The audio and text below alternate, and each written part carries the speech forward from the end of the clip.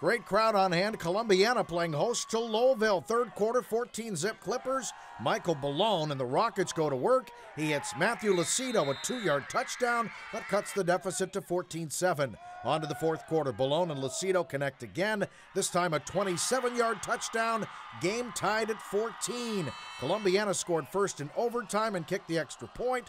Lowellville scored and went for two, and watch this crazy ending. Ballone scrambling around. Somehow, someway, he finds Lucido for the game-winning 2-point conversion. Rockets win a thriller, 22-21.